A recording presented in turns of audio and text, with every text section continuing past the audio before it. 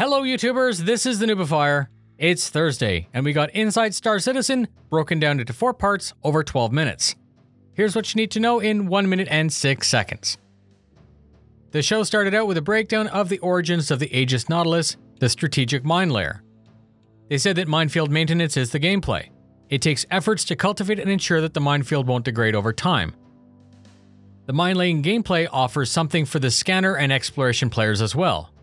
Efforts are being made to expand the list of available textures for use on our game assets.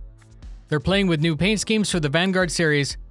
For game traffic, they're playing with the idea of custom colors for different types. This will help us keep track of the info. More features are being added for our weapons in the form of suppressors.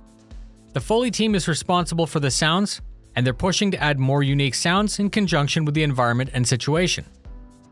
Marketing made a beautiful large format mousepad. The user interface continues to get buffed. The replacement for the UI is starting to really look fantastic.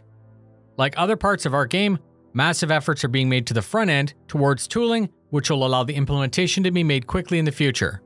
UI can be anything in the form of an elevator panel to a heads-up display. And that's it. Please remember to post your questions or comments, I do read them.